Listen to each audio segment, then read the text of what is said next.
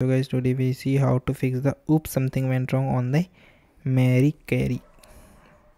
So if you are an avid Mercari user, you know how to frustrating it can be encountered the dread oops something went wrong error. So whether you are trying to make any purchase, list an item or a sale, or simply browse the app, this error can be cause the major roadblock in your Mercari game experience.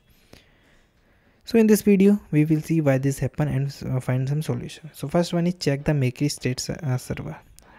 Before troubleshooting any further, it is a good idea to check if the Mercari server are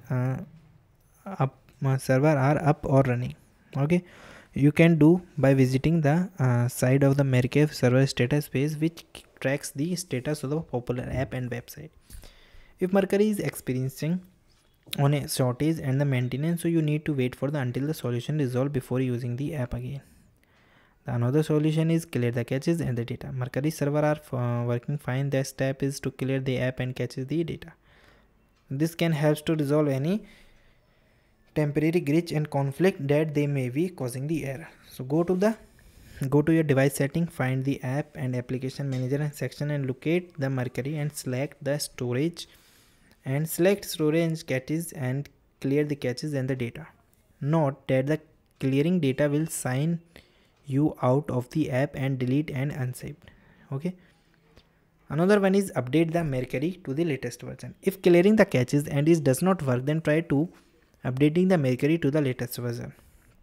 So developer often release often to fix bugs and improve the performance. So installing the latest version may help to resolve this error. So go to the Play Store app and the App Store and search the Mercari. If any update is available, then select and update to install it.